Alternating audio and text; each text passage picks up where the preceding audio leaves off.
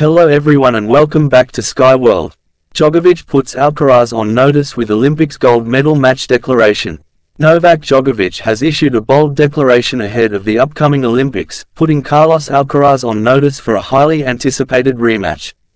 In a recent statement, Djokovic confirmed his intention to compete for the gold medal in tennis at the Tokyo Olympics, where he will face Carlos Alcaraz once again. Novak Djokovic news statement: "Winning the gold medal at the Olympics is one of my biggest dreams. I'm ready to face anyone, including Carlos.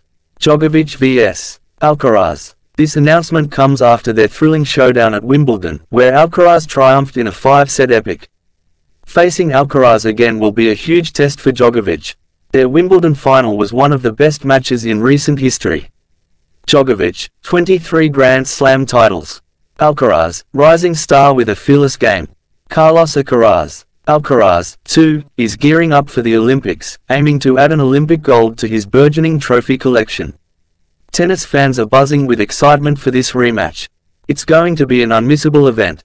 With both players at the top of their game, the stage is set for an electrifying clash at the Tokyo Olympics. Will Djokovic secure his dream, or will Alcaraz spoil his plans once again? Stay tuned for more updates on this epic rivalry as we approach the Tokyo Olympics.